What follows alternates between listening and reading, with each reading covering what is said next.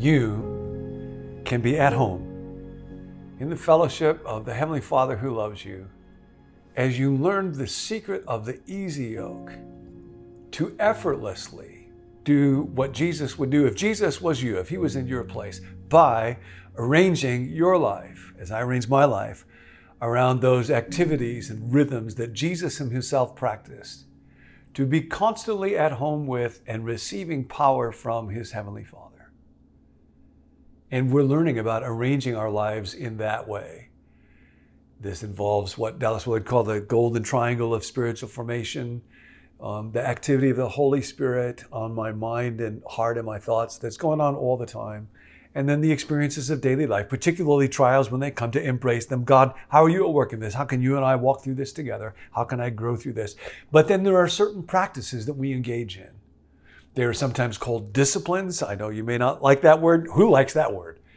They are not things that I do to get my spiritual life in order or to earn brownie points with God. They're not necessarily at all unpleasant things. They're things that I do in order to receive power, to be able to do what I'm not now able to do by direct effort. And today is one of the really important ones, at least for me. It's something that you might not have thought about before much as a spiritual discipline. It is what Dallas Willard calls the discipline, the practice of secrecy. What is that? He writes, in the practice of secrecy, here again, the word is not perfectly suited to our purposes. We abstain from causing our good deeds and qualities to be known. What we're abstaining from here is refraining from making sure people know what a good boy I am and what impressive things that I have done. We may even take steps to prevent them from being known if it doesn't involve deceit, to help us lose or tame the hunger for fame, justification, or just the mere attention of others. Look at me, look at me. We will often need the help of grace. But as we practice this discipline, we learn to love to be unknown. Now, for me, that phrase is a attention getter.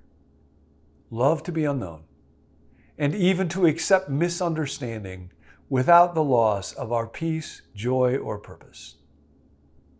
Few things are more important in stabilizing our walk of faith than this discipline.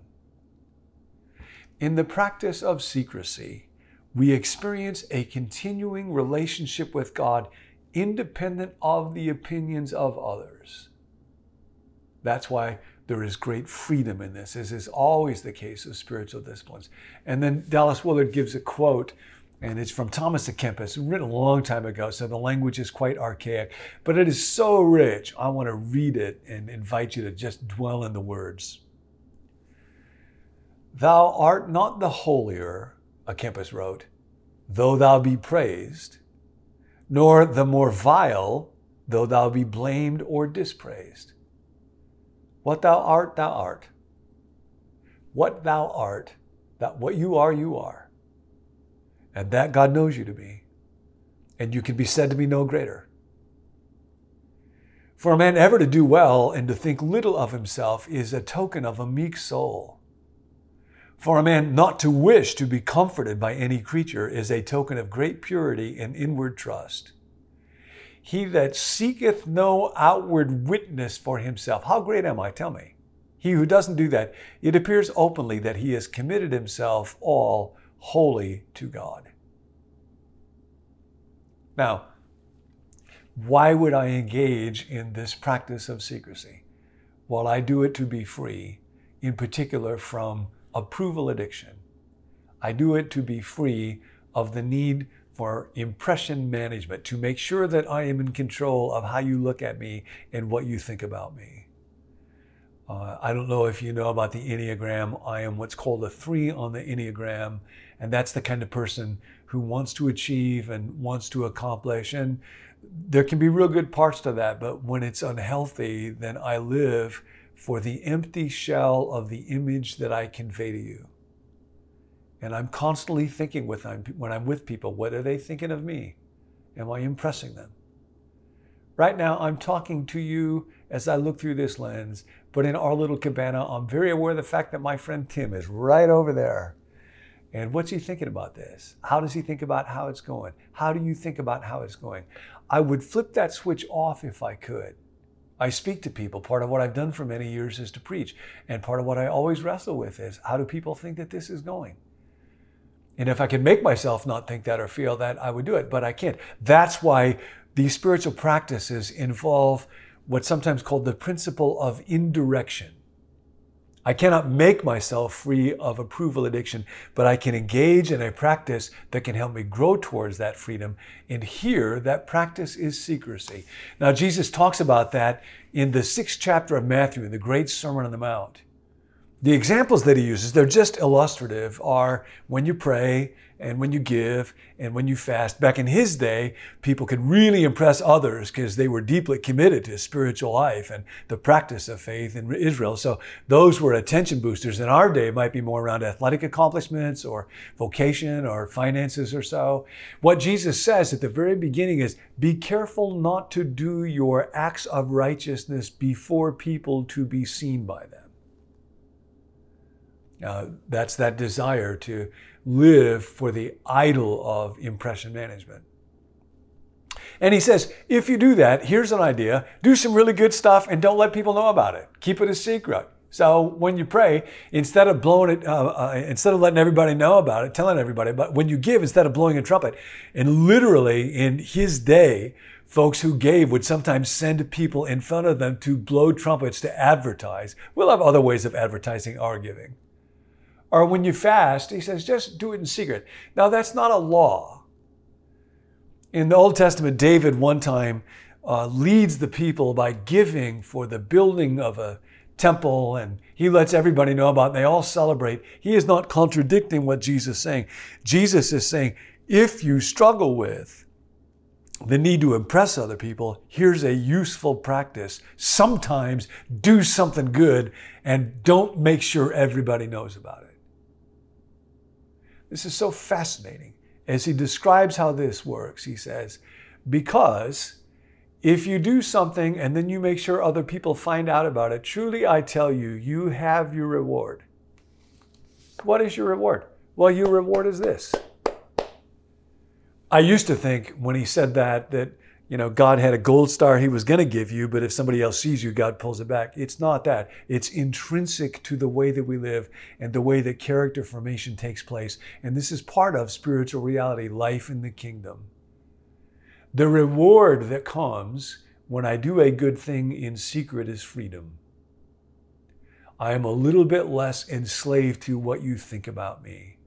And I can be present with you in confidence and joy and well-being and love you because I am free.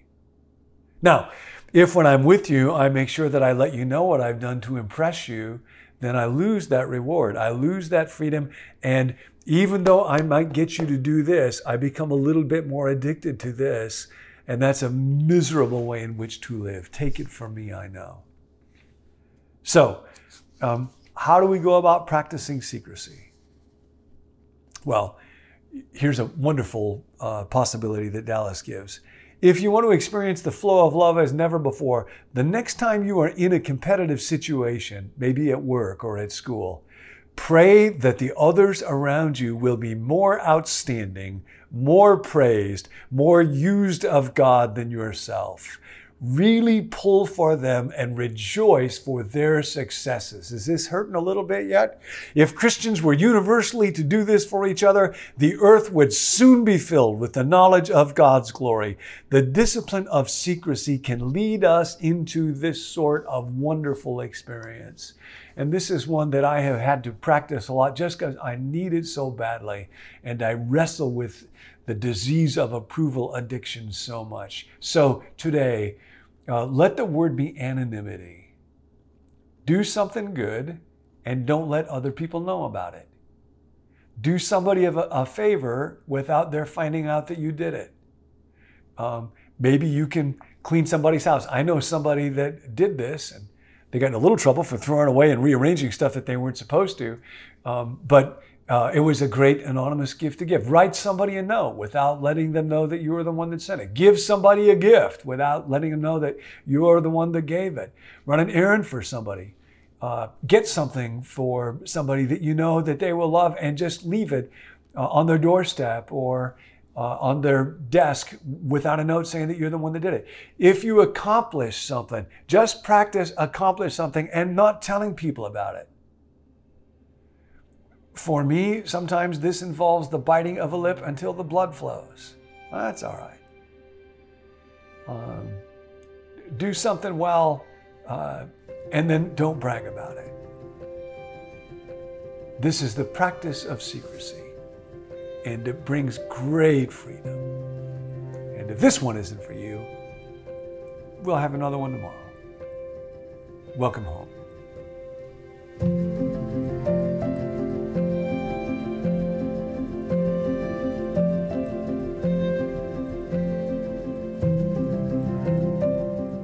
Hey, I'm Tim.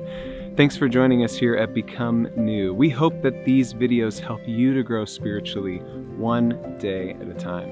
If you want to access our whole library of videos, or if you want to subscribe to the daily emails or text messages that go along with each video, head on over to becomenew.com and you can let us know there. We're also preparing some exclusive leadership content, so if you're interested in that, you can let us know at becomenew.com/leadership. And lastly, if you've got a prayer request, we would love to pray for you. You can let us know by texting it to 855-888-0444. See you next time.